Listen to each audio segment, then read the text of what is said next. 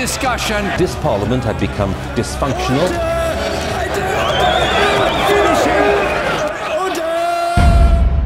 If I come back here with a working majority in Parliament, then I will get Parliament working again for you. When people get up at 5 a.m. to get their businesses ready, when they risk their own money or mortgage their own homes to develop a new product or a new venture, when they have the guts to find a new market at home or abroad, we don't sneer at them, we cheer for them and do what we can to help, because we understand that it's only by having a dynamic free market economy that we can deliver on our programme of uniting this country and levelling up with infrastructure, education and technology. And it's only if you have great public services that you can have a successful market economy. So I say, come with us. That's the choice at this election. I hope very much that you will support us.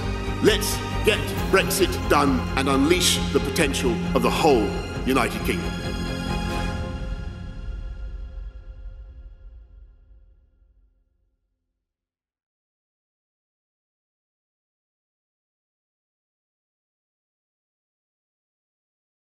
Good afternoon. I've just been to see Her Majesty the Queen earlier on, and she agreed to dissolve Parliament for an election. And I want you to know, of course, that I don't want an early election, and no one much wants to have an election in December, but we've got to the stage where we have no choice, because our Parliament is paralysed. It's been stuck in a rut for 3.5 years, and I'm afraid our MPs are just refusing time and again to deliver Brexit and honour the mandate of the people. I can tell you, I've got to the stage where I'd be wanting to chew my own tie in frustration, because in a sense, we're so nearly there. We've got a deal, oven ready, by which we can leave the EU in just a few weeks. It's a great deal for this country. It delivers everything that I wanted when I campaigned for Brexit. We can not only take back control of our money, and yes, we'll be able to spend hundreds of millions every week on our priorities, such as the NHS. We can take back control of our borders with an Australian-style points-based system, so that we can attract the workers, from scientists to agricultural workers, that our economy actually needs. And we can take back control of our laws so that we can do things differently and better if we choose, from free ports to free trade deals, from banning the cruel live shipment of animals to cutting VAT on sanitary products. And we can leave the EU as one UK, whole and entire and perfect, as we promised. And so it's been frankly mind-boggling in the last few weeks to see how Parliament first voted to approve this deal and then voted for delay. And I'm afraid that it is clear that if Parliament had its way, then this country would not be leaving even on January the 31st. And that, of course, is bad for democracy. It's disastrous for trust in politics. Why should MPs decide that they can cancel the result of a referendum? I'm afraid I also think that this delay is now bad for the country and for the economy. And with every week that goes by, uncertainty is deterring people from hiring new staff, from buying new homes, from making new investments. And if we can get this deal over the line with a sensible majority government, we certainly can, then we can release that pent-up flood of investment. Hundreds of billions are waiting to pour into the UK, and we can inject a surge of confidence into our system. And we in this government can get on with delivering on the priorities of the people. And I'm very proud of what we've done in the last 108 days, or whatever it is, 108 days or so, the biggest programme of NHS investment for a generation, lifting up funding of schools across the country. 40 new hospitals, by the way, lifting up funding of schools across the country, putting 20,000 more police on the streets, an infrastructure revolution we're planning in rail and road, from electric buses to new green cycle schemes, gigabit broadband in every home.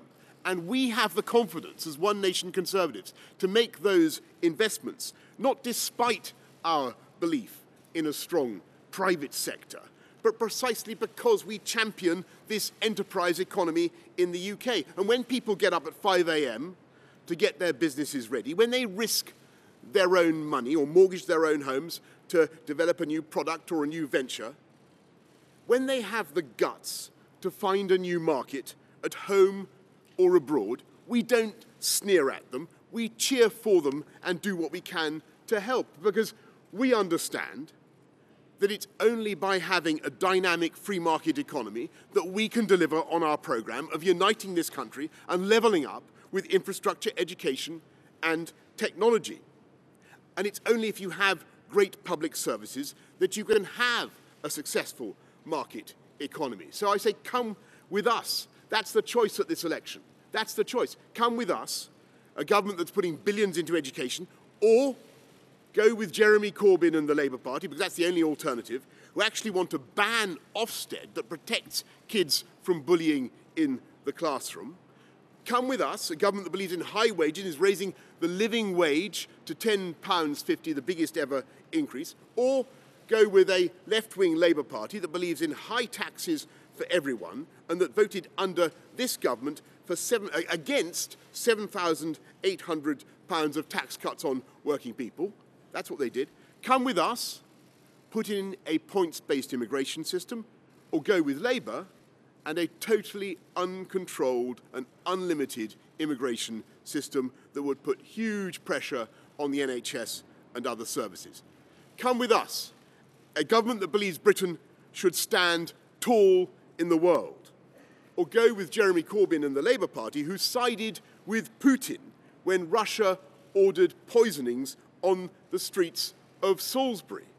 Come with us, get Brexit done, and take this country forward. Or, and this is the alternative next year, spend the whole of 2020 in a horror show of yet more dither and delay. Imagine waking up on Friday, December the 13th, and finding Corbyn at the head of his Technicolor yawn of a coalition.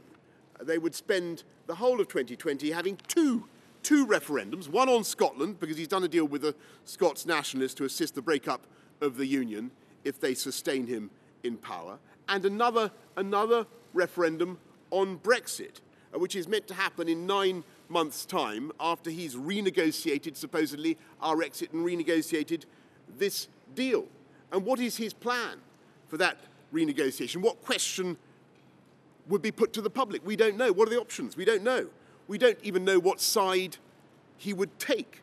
And we don't know what would happen if the result was either for Remain or for Leave. Best of three? Call it quits? We don't know. What we do know is that in any scenario, the dither and the drift and the delay, which is increasingly damaging for our country, would just continue. And we do know that there's only one way to avoid that nightmare, and that is to vote for a moderate and compassionate one-nation Conservative government. And we will make this country the greatest place to live, to raise a family, to start a business, to send your kids to school, a country where we lead the world in cutting CO2, in tackling climate change, in clean, green technology, where we stand up for our values around the world, a country where everybody has the opportunity to make the most of their lives and where we work as a government to give them that opportunity from the moment they are born. And that is our mission. If I come back here with a working majority in Parliament, then I will get Parliament working again for you. On day one of the new Parliament in December, we will start getting our deal through so we can get Brexit done in January and unleash this country's potential. We'll put uncertainty behind us. Families and businesses will be able to plan. Let's make 2020 the year of investment and growth, not the year of two referendums. I want to thank everyone in the building behind me and across government for all the work, the wonderful work they've done over the last 3 months. I'm going out now to campaign across the whole country for those values and for that programme. I hope very much that you will support us. Let's get Brexit done and unleash the potential of the whole United Kingdom. Thank you very much. Thank you very much.